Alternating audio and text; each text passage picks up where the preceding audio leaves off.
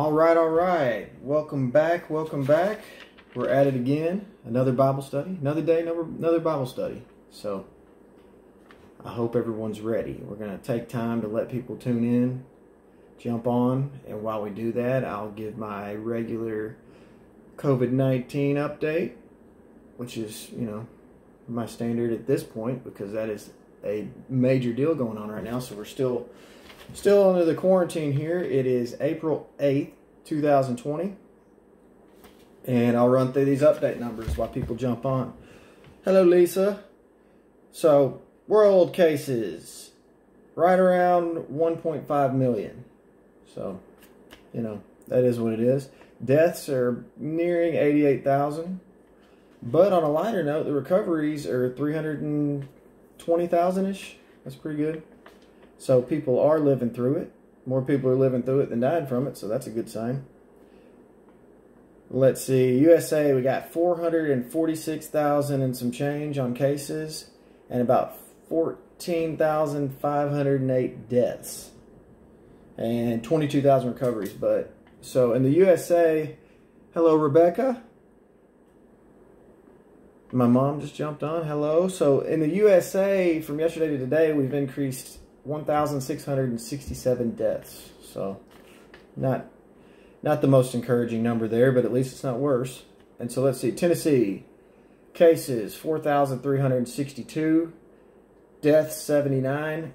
The increase from yesterday to today in deaths is 7. So we've got 2 straight days with only 7. So that's pretty good. It's a lot better than what they projected anyway. Let's see. California, 18,401 cases. There's 481 deaths. And they're plus 47 for today. And then let's see. We got, they said Judy said hi. So that's Judy or Eddie. How y'all doing? And then for New York, man, this is, I guess, New York's crazy, man. They've got 149,000 cases. 6,000 deaths. Plus 779 since yesterday. So I think the day before yesterday they had plus 731 or something. And then today, 779. I mean, the U.S. only has 14,500 total. And they've got 6,000 and nearly 300. So, I mean, that's a lot. It seems like New York's definitely leading the U.S. But that's the way it is sometimes. Hey, Malcolm, you just tuned in. Good to see you, buddy. So that's our standard COVID-19 update. Not always the best news, but like I said, at least for Tennessee, we're only plus 7, and it was plus 7 yesterday, plus 7 today. That's pretty good.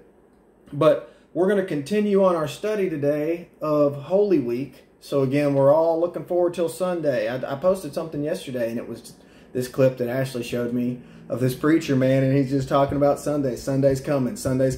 And as you listen to it, man, it's put in such an awesome way, the way he does it, that it's like, it gets you pumped up, man. Sunday's coming. And it just puts some light at the end of the tunnel, no matter what that tunnel looks like. Sunday's coming. And so this study, every day we're building. And so we looked at, Palm Sunday, Jesus coming in on the donkey. Then we looked at Monday, where he's in the temple, he's flipping tables, he's just ransacking the place. And then we looked at Tuesday, and Tuesday was just a ton of teaching, man. He's in there teaching. He calls out the Pharisees personally. And so the powder keg is rumbling, man. The fuse has been lit. And they leave out of there. The Pharisees left out of there. Their number one priority was, we need to figure out how we're going to get this guy. We're going to have to go by night, because the things he's talking about, the things he's doing, the crowds are stirred up. And we've got to figure out a way to stop him. And so they realize they can't do it in public, man. There's too much of a crowd. It's going to be too much of an uprising. Going to cause all sorts of problems. So that's where they leave, They go off. They're having their little secret meeting, their secret powwow, and their little group is going to prioritize figuring out how to stop Christ and to do it seize him in a manner that's not going to cause a riot. And that's what we see later in the week. They come by night. And what we're going to look at today, it's funny because Matthew and Mark both put Wednesday as the day where Mary anoints Jesus. If you're familiar with Scripture, then you know that Mary anoints Jesus, and she uses a really expensive jar of perfume to do it, and that's what we're going to look at today, because again, that's where Matthew and Mark put on Wednesday. And I looked up at Gospel Coalition their order of the Holy Week and what scriptures are for each day. And they put it on Wednesday too. But it's funny because with times and just cultural issues and things like that, you can't just be hardcore, this is what happened this day. Because again, there's different times. The Jewish calendar, the Roman, they had different times of day and stuff. So it can be confusing, and people can kind of mess with things and bend it to how they want it. But either way, for today, we're going to look at that as the Wednesday teaching. He is going to be at the house of Simon the leper.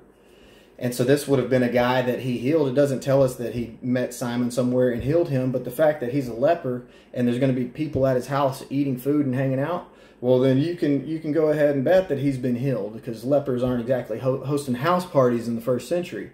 And so we're going to see that they're at Simon the leper's house. What we're going to do is that we're going to read this small portion of Scripture in John, and then we're going to read it in Mark, because there's different additions, I say additions, but different details, and these details are going to help us understand the complete story. A lot of times that's how you got to do with the Gospels, because you got each one telling it from their perspective, you know, all inspired by the Holy Spirit, but they're telling it to a specific audience, they're telling it from their perspective, so one might have different details that they've included that another one didn't. And so when we look at this, we're going to look at that, and we're going to get the complete picture. So we'll be looking at John chapter 12, and then we'll be looking at Mark chapter 14.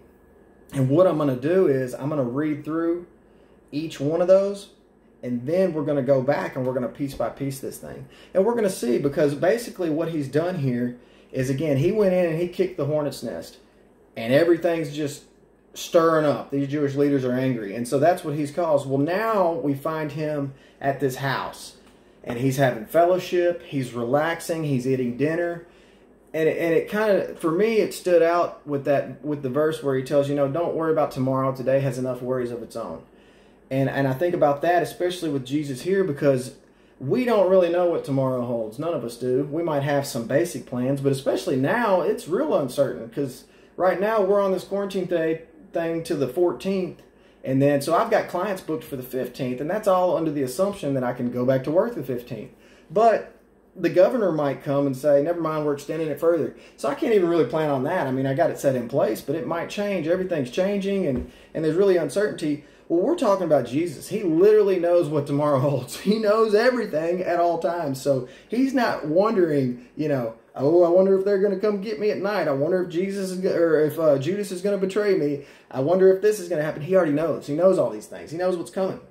And he's not letting his foreknowledge of, you know, Thursday he's going to be teaching, and then he's going to be betrayed, and then Friday he's going to be crucified. He's not letting all of that we'll see, you know, wear on him in the Garden of Gethsemane. He's not letting that rob him of today. And so even with him knowing what's coming, he's able to relax and have this moment with all these people. He's going to be reclining at this table. He's going to be eating dinner. And so that's kind of a takeaway for us, is that we would cast our cares on him. He knows the future, and he's still able to relax in it. And that's the spirit we need to be in, that we would acknowledge our circumstance, acknowledge our cares, but don't let it rob us of today's joy. And so that's what we're going to look at. Him sitting here, having this meal with a really interesting group of people, to be honest with you. So we'll do that. We'll look at that after I'm going to read through it, and then we'll step back. So starting at John chapter 12, we're going to start at verse 2. All right, so they're at Bethany, where Lazarus was raised. So that's where they're at. Lazarus was raised from the dead. In verse 2 it says, they made him a supper there, and Martha was serving, but Lazarus was one of those reclining at the table with him. Mary then took a pound of very costly perfume of pure nard, and anointed the feet of Jesus, and wiped his feet with her hair. And the house was filled with the fragrance of the perfume. But Judas Iscariot, one of his disciples, who was intending to betray him, said, why was this perfume not sold for 300 denarii and given to poor people? Now he said this not because he was concerned about the poor, but because he was a thief, and as he had the money box, he used to pilfer what was put into it. Therefore Jesus said, let her alone, so that she may keep it for the day of my burial. For you always have the poor with you, but you do not always have me. Okay, so that's that reading. Now we're going to flip to Mark chapter 14, and we're going to see how Mark has a different scenario. So we saw in John, he's naming people. He says, Judas says this, there's Mary, there's Martha, there's Lazarus. So he names people in the situation. he doesn't name the house they're at. Mark's going to name the house, but then he doesn't name the people. And so we're putting this together. So starting at verse 1 in Mark chapter 14, it says, "Now the Passover and unleavened bread were 2 days away, and the chief priests and scribes were seeking how to seize him by stealth and kill him, for they were saying, 'Not during the festival, otherwise there might be a riot of the people.'" All right, verse 3, "While he was in Bethany at the home of Simon the leper," and again, this would have been somebody that obviously doesn't have leprosy now. People aren't going to a leper's house to have dinner. But he's Simon the leper because he probably always had leprosy up until Jesus came on the scene, healed him, and now this guy who's known as the leper isn't a leper anymore. So he's having this little house gathering, and it says, "And reclining at the table, there came a woman with an alabaster vial." Now we know from John that was Mary. "And a very costly perfume of pure nard, and she broke the vial and poured it over his head." So one thing, in John it said poured it over his feet. So what we see here is first she pours it either on his feet or on his head, but she does both, okay? And it says, "But some were indignantly remarking to one another, 'Why has this perfume been wasted? For this perfume might have been sold for over 300 denarii and the money given to the poor.' And they were scolding her." So again, it says they in this text, and the other one, it put it on Judas. And so what we can gather in putting that together, we know we know John's true in saying it was Judas that said it. But what we can see here in Mark is, it's a very logical reasoning kind of statement, because in fact they could have sold it and given it to the poor. And so you would think that this sentiment was not just Judas. Now, we know the motive of Judas was wrong because where we just read in John. So we don't know that the motives of the other disciples was that. I mean, clearly Judas was doing it out of greed because he wanted to steal from the money box because he was the treasurer.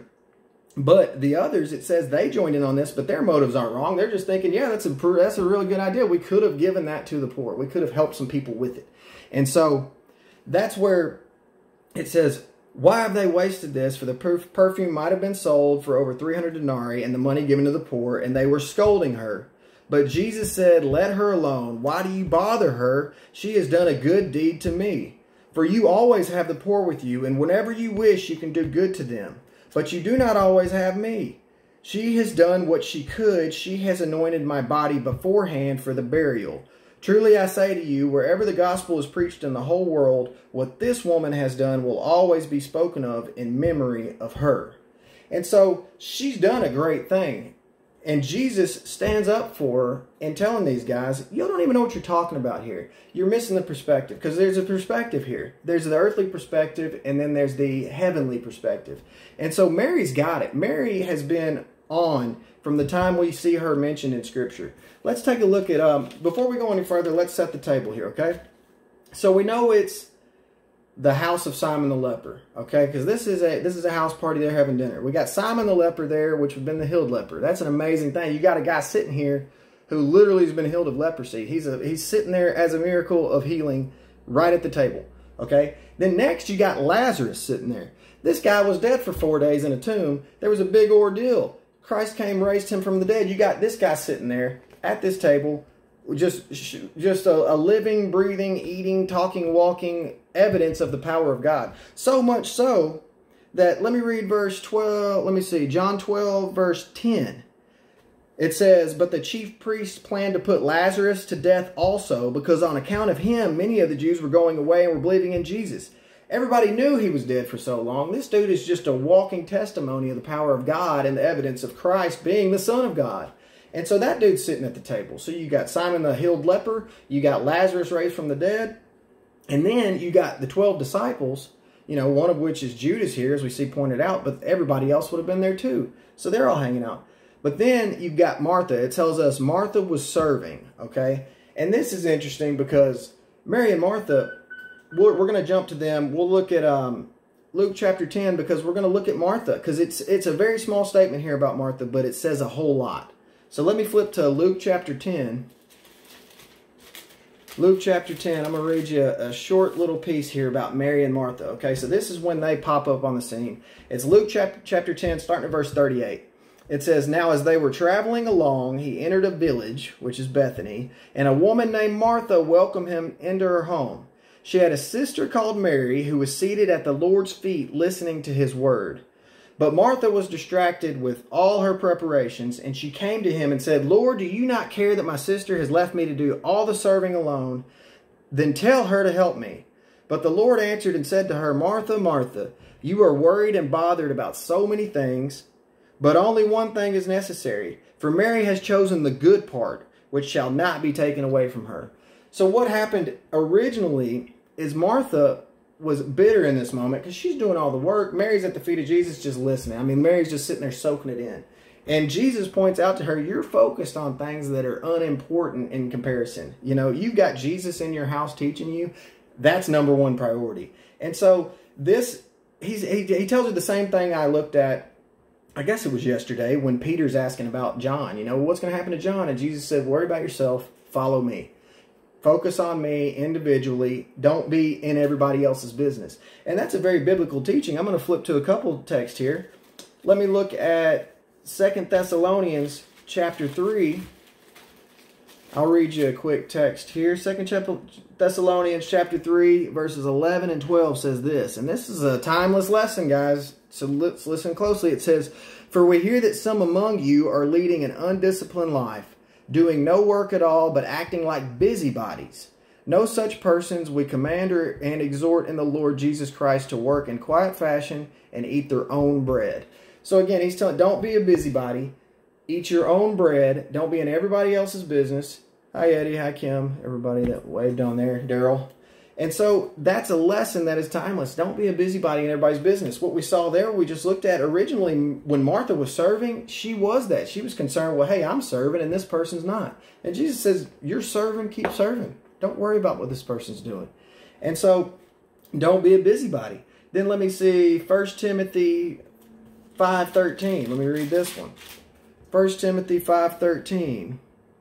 It says, at the same time, they also learn to be idle, as they go around from house to house, and not merely idle, but also gossips and busybodies, talking about things not proper to mention. And this talks about the idle hands. You know, you're not keeping yourself busy doing your own stuff, and now you find yourself in everybody else's business, and it turns into gossip, and it turns into meddling, and all those sorts of things. 1 Peter 4:15. 1 Peter 4:15. Make sure that none of you suffers as a murderer, a thief, or evildoer, and listen to this one, or a troublesome meddler. Okay?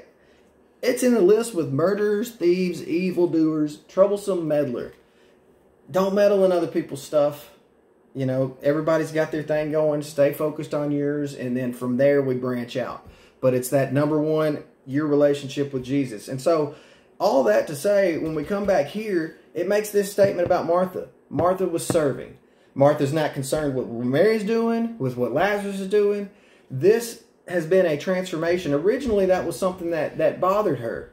Well, now we see in the chapter before at the tomb, she professes this knowledge of the Lord. In chapter 11, verse 21, Martha then said to Jesus, Lord, if you had been here, my brother would not have died. Even now I know that whatever you ask of God, God will give you. She's got that confidence. There's been a transformation. She's no longer worried about where Mary's sitting or where Mary's working or not working. She knows, I am a servant of the Lord. I'm going to keep it simple. I'm going to do my serving. Whether other people serve or not, I'm serving. And so that's a big statement there. It says Martha was serving. It's simple, but it's big.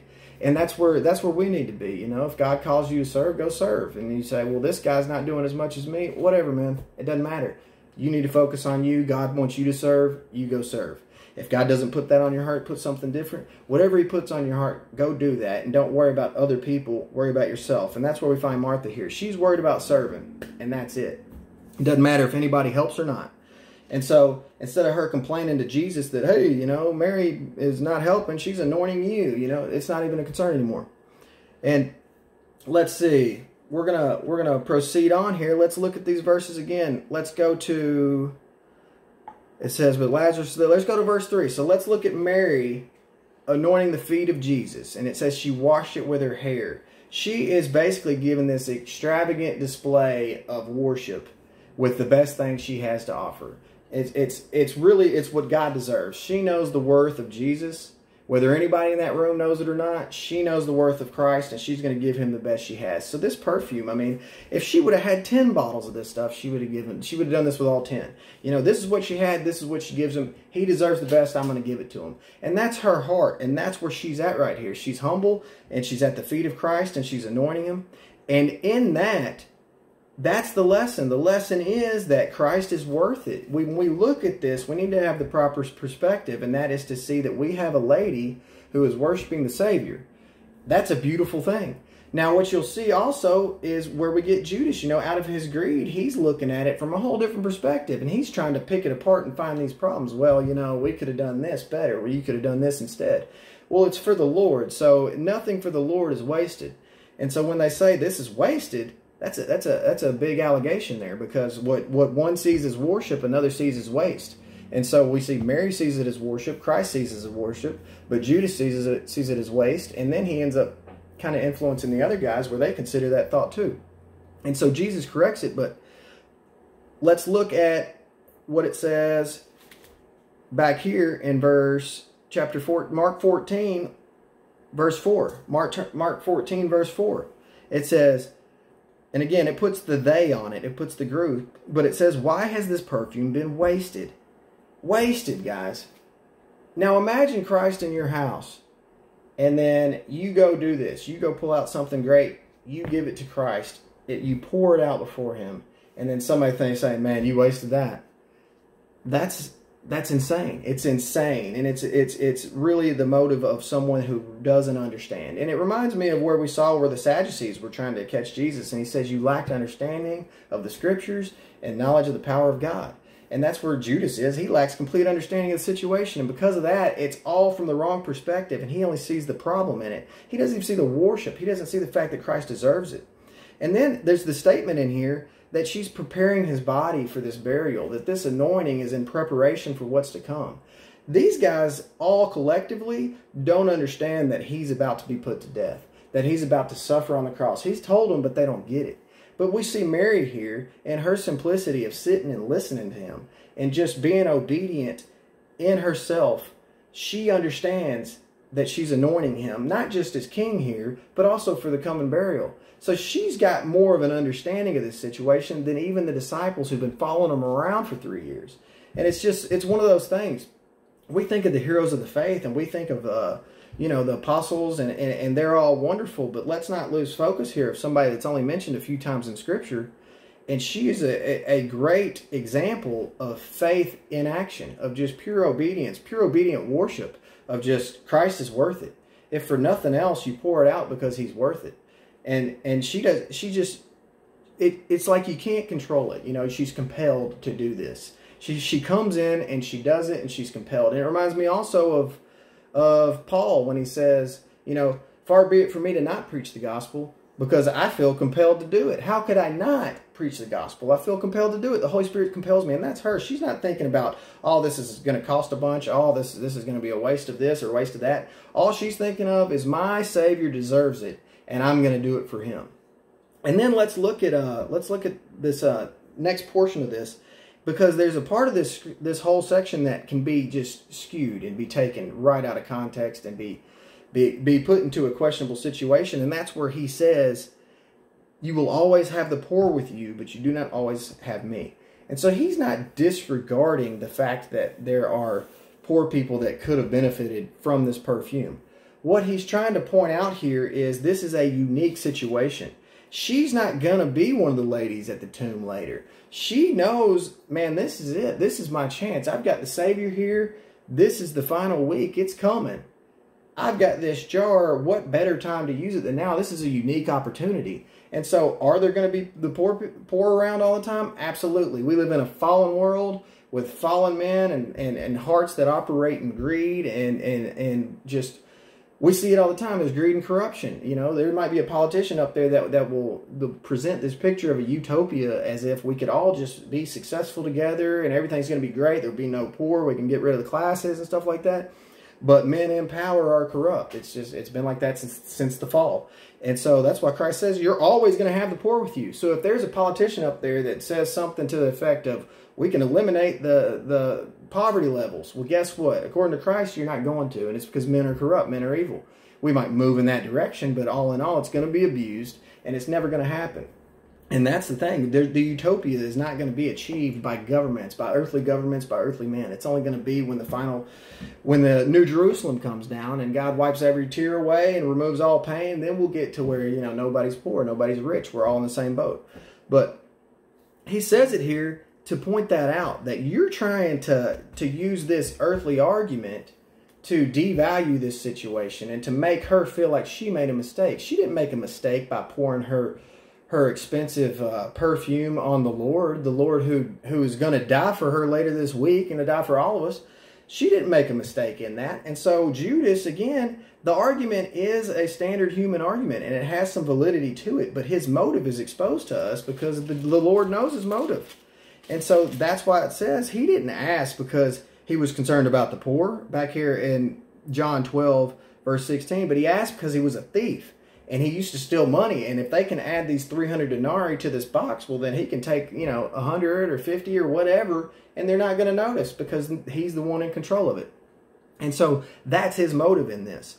But look, it says in verse 7, back in Mark 14, there's added little sentences here, and they make a big difference. And it says in verse 8, it says, she has done what she could. And that's a very powerful statement. Like I said, if she would have had 10 bottles, she'd have done it because he's worth it. There's nothing we're going to offer God that's ever going to be enough. So if you offer him the best you have, he still deserves more. She offered the best she had. She has done what she could, is what Christ says here. And still, she probably knows this isn't enough. I wish I had more. And the heart that has been turned towards the Lord, that's how we think. I wish I could give you more, Lord. Now, this other heart's going to say, well, I wish we could have sold it. I could have gave you less. We could have done this. We could have. No, I wish I could give you more. I wish I could give you more time. I wish I could give you more obedience. I wish I could just do more. And so that's her thing. She did all that she could. She anointed my body beforehand for the burial. So he points that out again. But look at verse 9. It's not in John chapter 12, but in verse 9 it says, truly I say to you, wherever the gospel is preached in the whole world, what this woman has done will also be spoken of in memory of her. It doesn't say all these other guys sitting at this table. He doesn't look, I already went through the miraculous people at this table as far as a healed leper, someone raised from the dead. The disciples have been following. He singles out the one who in their simplicity has just exercised an extravagant worship scene. And he says, this one, whenever you speak the gospel, this one is going to be the one that's remembered. And so that's a powerful statement.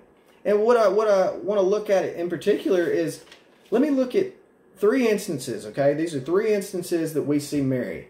And look, there's a common thread to all of them. And so, let me see here. Luke 10:39, I'll read this to you. Luke 10:39. It says, she had a sister called Mary who was seated at the Lord's feet listening to his word. All right. I mean, how simple does it get? The Lord's there. She's seated at his feet listening to his word. It's just such a simple, come as little children kind of deal. We overcomplicate this stuff so much. Every time I study any of this, there's so many big words because so many smart people are so good at things. And it's a wonderful thing that they can break stuff down. But it's so simple that even a child can understand. Sit at the feet of Jesus and listen. That's it. That's what she did. And look, we find her now in a position where she's going to be remembered forever. We're reading about her today. 2,000 years later, we're reading about Mary who broke this perfume bottle over the Savior. All because right here it started with something as simple as sitting at the Lord's feet, listening to his word. I mean, that's where it starts. It's as simple as that. Let's look at John 11:32. So this is again when Christ came and he's going to raise Lazarus from the dead. Lazarus is in the tomb. Her brother's in the tomb. And let me read this to you. So that's going to be verse 32. It says, therefore, when Mary came where Jesus was, she saw him and fell at his feet, saying to him, Lord, if you had been here, my brother would not have died. And then it mentions Jesus, therefore, saw her weeping. And the Jews who came with her weeping also. And he was deeply moved in spirit and was troubled. But my point is, now we see her, she fell at the feet of Jesus. Again, she was at the feet of Jesus listening. Now she's at the feet of Jesus sobbing. Okay? Either way, she's at the feet of Jesus again. She knows where to go. My brother's dead. Life is hitting me with some hard stuff. I'm going to the feet of Jesus. And it's so simple. She learned it a long time ago. And then we come here in verse 3 of chapter 12. It says, Mary took the pound of costly perfume of pure nard and anointed the feet of Jesus and wiped his feet with her hair. And the house was filled with the fragrance of perfume. So we see her again, this time at the feet of Jesus again. She's anointed his feet. She's taken her hair down, which in the Jewish world, for a woman to take her hair down was promiscuous, you would say. It was an insult. It was not something that a classy lady would do. She's done this, and she's wiping his feet. And so she enters into this humility in this situation. She doesn't care what Simon the leper thinks. She doesn't care what Lazarus thinks. She doesn't care what the 12 disciples thinks. Other people's opinions haven't even crossed her mind. What are they going to say about this? Are they going to say, I shouldn't have done that and I should have gave it to the poor? No, I don't care what they're going to say. I'm going in here to worship my Savior. The one who I sat at his feet and listened. The one I fell to his feet and he raised my brother from the dead. The one who I know his worth. I know his value. I know what's coming. And I understand that he deserves this and he's worth it, and I'm going to do it. And that's where you see her. She doesn't care about other people's opinion. That's really what we need to learn, is that, you know, if you want to worship the Lord and be overzealous about it and you want to be bold about it, don't worry about being ridiculed by men. Don't worry about being looked down upon by others or being judged. Because again, she faces, it says they scolded her for doing this. It says literally they scolded her. So Judas points out that this could have been done a different way. And then the group scold her because they're in agreement with, yeah, it could have been done a different way. Because again, it's a valid argument. And Jesus says, leave her alone. She's done a good deed to me. You're always going to have the poor. I'm not always going to be here. And so you need to go ahead and understand she took advantage of a unique position. And because of that, she's going to be remembered forever. Every time they hear that Christ died for your sins, was buried and raised on the third day, and ascended into heaven, she is going to be part of that memory. And that's a big deal. But it's kind of alluded to also in Luke chapter 5. Luke chapter 5, when these Pharisees come to him, and it says, and they said to him, I'll read this. The disciples of John often fast and offer prayers. The disciples of the Pharisees also do the same, but yours eat and drink. And Jesus said to them, you cannot make the attendants of the bridegroom fast while the bridegroom is with them, can you? But the days will come, and when the bridegroom is taken away from them, then they will fast in those days. So it's understanding the situation. Jesus is in their house. It's the final week. It's not that she, disregarded the poor because she could have sold this and helped them. It was the fact that she understood the value of the moment. You got to take advantage of this moment, man. Christ is here, and he's not always going to be here. So when they were saying what we just read, why don't your guys fast? Man, they'll fast after. Right now, we're doing some things. We're taking care of business. Christ is here. They can fast when he's gone. She can help the poor when he's gone. That's what he says. The poor are always going to be there. You can always do this. She's not disregarding the poor forever. She's just seeing the value of Christ in this moment. He deserves it. And that's where we get out of that situation, is that, that she's a heck of an example of just obedient faith and knowing the value of the Lord. And I say that because when we look at the faith chapter, we look at Hebrews chapter 11, it runs through a list of Old Testament saints, and each one's faithful, obedient. And it's great, and it's awesome, and they're doing great things. If there would have been another chapter of just New Testament saints, you better believe Mary's going to be in there. And she's going to be just a model of obedience, a model of simplicity, of just falling at the feet of Jesus every chance you get. That's what she did. And here we get her being lifted up, man. Whenever the gospel's spoken, people are going to know about this lady because she did it right. And so we see her as a prime example of how we should be and the simplicity of how we should be. But let's continue on here. We're going to look at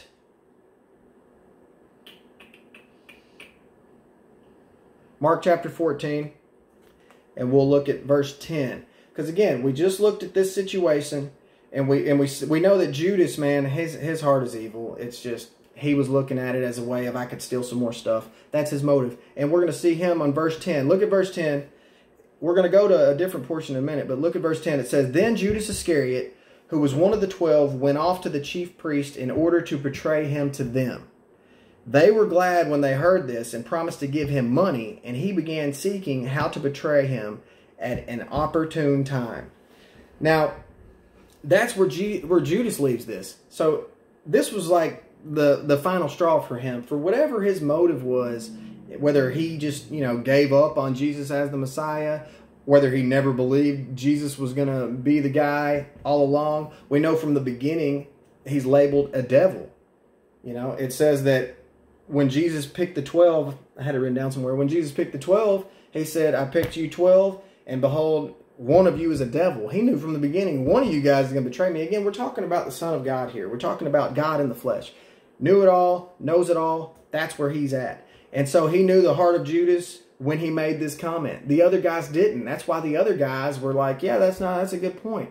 It's when Christ even says there's one of you that's going to betray me, and it shows all the other disciples looking around. Well, who's it going to be? They don't know the heart of Judas. As far as they're concerned, he's a good guy just like they are. Everybody's in the same boat. We're all following Jesus. But he's not hiding it from the Lord. The Lord knows it. And so he leaves this, and he goes to these chief priests, and he says, "I'll betray him." They offer him 30 pieces of silver, and he'll betray him.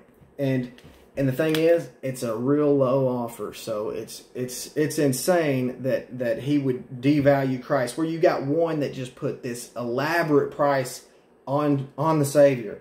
She dumped it out. She poured it out. This was a year's salary for the average person back then, and she dumps it out. And then you get Judas that comes back and for so little just betrays the Savior. I mean, and it's just, that's your spectrum. That's your perspectives. And that's, again, where one saw worship, one saw waste. And it's just, it's crazy. But you got to understand the value of the Lord. She understood the value of the Lord, and Judas didn't. And it plays out in Scripture. And so this is at the end of this day, Judas goes, he's going to make his deal. But let's look at this. Let's look at this. Luke 22.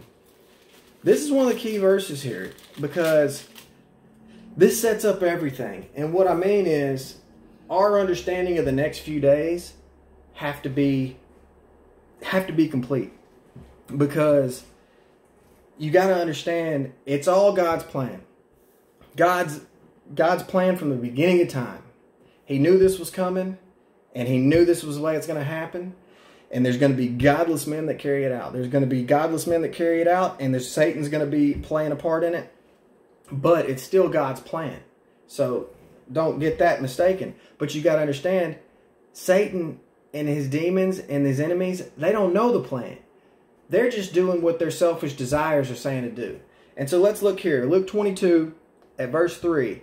And this is the only part of this day that we see in Luke, is these 3 through 6. Okay, so a little portion here. And it says, "And Satan entered into Judas, who was called Iscariot, belonging to the number of the 12. And he went away and discussed with the chief priests and officers how he might betray him to them. They were glad and agreed to give him money, so he consented and began seeking a good opportunity to betray him to them apart from the crowd." So what I want to point out here is, we saw that Judas was operating with a greedy heart. His motives are wrong, man. He's been stealing from them the whole time. So for years now, he's following, he's hearing these teachers. He's not taking them in. He's over here operating, doing what he wants. And again, Christ knew it. He called him a devil. It says that Satan entered into him. He is operating in a manner that Satan can enter right in. He's not operating alongside God or with the Holy Spirit. And so that's why it says Satan entered into him. And what I mean to do that, to point that out, we'll see Satan enters into him again. But to make this engagement with these chief priests, and to kind of set up this contract for X amount of dollars, I will betray him. This is an act of Satan in his life. Satan is moving this and motivating this in a person that can be used in that way. And then we'll see, let me see here. I want to say it's at the Last Supper. Again, I had that written down too. But it says Satan entered into him, and he went to betray Jesus. And I don't know. Maybe it's in Matthew. Either way, again, we see that Satan's moving Judas in these options. And what I mean to say is, you got to understand that I've talked to somebody before that they thought, well, Satan didn't want Jesus to go to the cross because, you know, Satan knew the plan and that was the plan of salvation. Well, you know, Satan doesn't know that part of the plan. If we look at 1 Peter, let me flip to this. We're going to read a couple scriptures. We're going to set this up. 1 Peter chapter 1, starting at verse 10. As to this salvation, the prophets who prophesied of the grace that would come to you made careful searches and inquiries, seeking to know what person or time the Spirit of Christ within them was indicating as he predicted the sufferings of Christ and the glories to follow.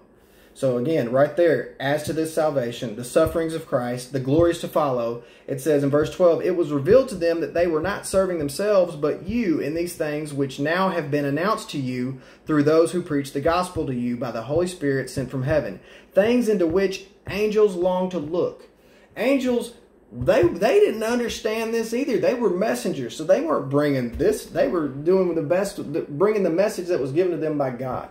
Satan, a fallen angel, is not all-knowing. Okay, he didn't know all this. It says it right here. Ephesians 3, 8 and 10. Read this real quick. Ephesians 3, 8 through 10.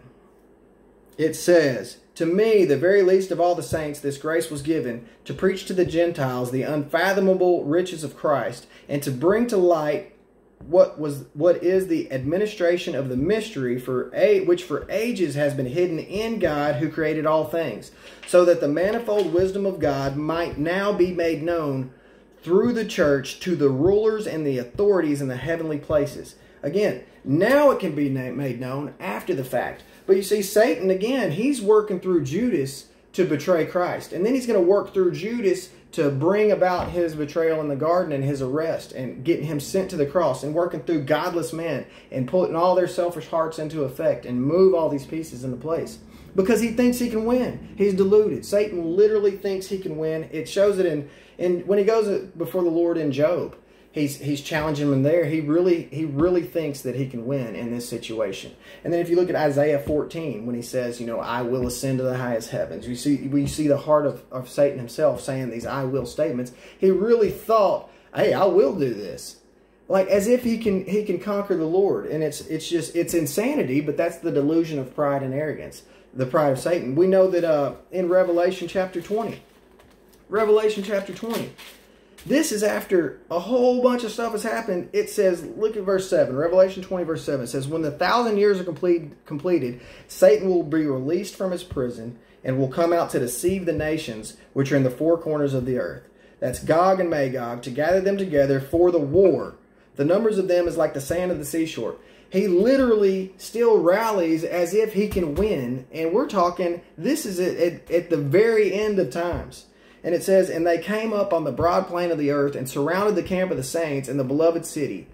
And fire came down from heaven and devoured them. And the devil who deceived them was thrown into the lake of fire and brimstone, where the beast and the false prophet are also, and they will be tormented day and night forever and ever. Again, Satan is so deluded into thinking that he is going to defeat the Lord. The Lord, when he went to the cross, Satan's thinking, oh yeah, now we got him. And then he's really just, it's hard to even explain the delusion, but you see it in the average person in the world too, as they mock and they ridicule and they blaspheme.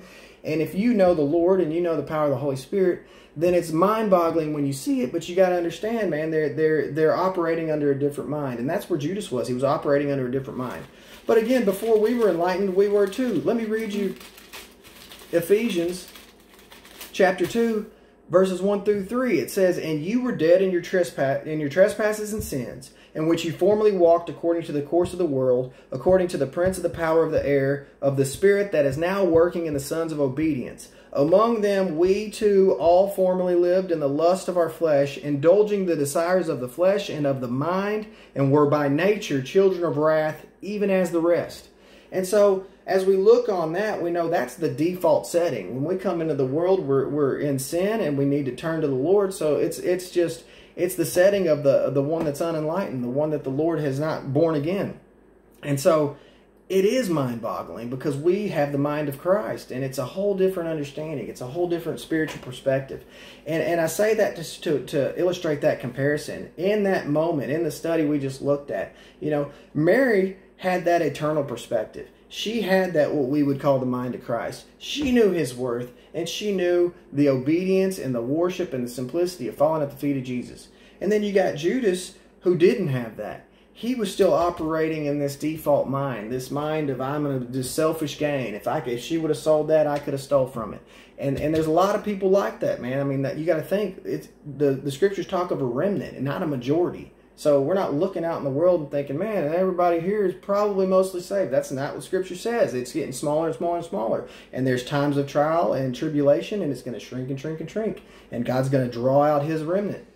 And so we need to just be falling at the feet of Jesus, as Mary did. She's a great example in the lesson we just looked at. Fall at the feet of Jesus. It don't matter if you're just coming to him today or if you've known him for a long time, if your brother just died, as we saw when she fell that time, or if you're just, hey man, today's a good day and he's worthy of my worship, you know. It's just one of those things. Fall at the feet of Jesus. Let's see here. All right, I went on that little tangent because, again, we're going to continue on in the next couple days. We're going to look at Thursday, which is going to be that upper room discourse. It's going to be where he institutes the Lord's Supper. And then he's going to give them some powerful teachings. Now, for the sake of time, I'll be skimming through and hitting some key points throughout that, because honestly, it deserves so much more than I'll be able to give it in an hour. I mean, it deserves a long bit of time to be able to get a bunch of the nourishment that's in that scripture. I mean, it is a heavy portion of scripture, that upper room discourse, and it's an amazing piece of text too. So we'll be looking at that, and that's going to be in John. And so we'll look at that tomorrow. And then Friday, that's Christ going to the cross. Okay, that's going to be some good scripture to look at, and it's going to be a time of reflection, and it's heavy. We're going to look at the suffering servant. We're going to look at being forsaken of God, all as just part of that Friday, man. It's a big Friday. The full wrath of God is just, it's unfathomable, just like that we see the unfathomable riches of Christ in what I just read. Well, there's the unfathomable wrath of God. And so we're going to look at that on Friday. Then we'll look at Saturday. We'll look at that day in between. And that's the day where you would have had that uncertainty. You would have had the disciples sitting back thinking, man, did we have it wrong? He just died on a cross. And then they're sitting in that kind of that limbo of, you know, what's right, what's wrong? Do I run? Do I stay? And they're just, it would have been a time of panic and uncertainty. And then we'll look at the glorious Sunday, the resurrection, you know, when he comes back. I mean, he conquers death and he proves it. And so there's a lot to look at, but that's why I went on that tangent about saying, you know, Satan moving these parts. Satan's moving Judas to make these moves, because that is the plan of evil, not knowing that their evil moves are actually fulfilling the Lord's plan. And I think it's Acts chapter 2. I think Peter says this, and he puts it into good words, because, hey, man, you can't beat Scripture. So I might sit here and talk, but Scripture's going to say a lot better than I do. So look, Acts chapter 2.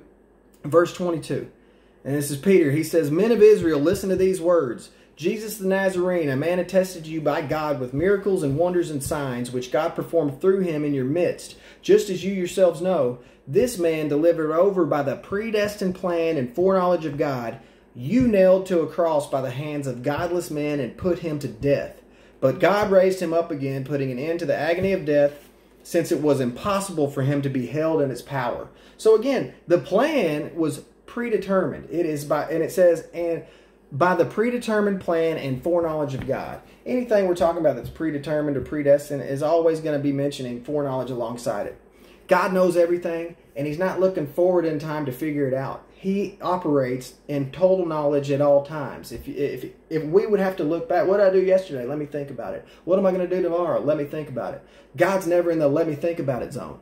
And so he knows everything at all times. That makes everything predestined. That doesn't eliminate our choices in a matter, but it's just the fact that he knows that godless men are going to operate in pride and they're going to operate in arrogance. He knows that Satan, out of his own selfishness, is going to start to move, and he'll move Judas. And God uses these godless men, he uses them in his plan to carry out his will. And that's what we see in the world today. A lot of times we look at bad things and we think, oh man, is God causing this bad thing? Or is God using this bad thing? Because those are very, very, very different things here. And so Is God using it? Absolutely. Is God causing it? Only if it's a direct judgment. There's a lot of free radicals out there. We are subject to a fallen world. We're subject to death and decay. We're subject to consequence from bad decision.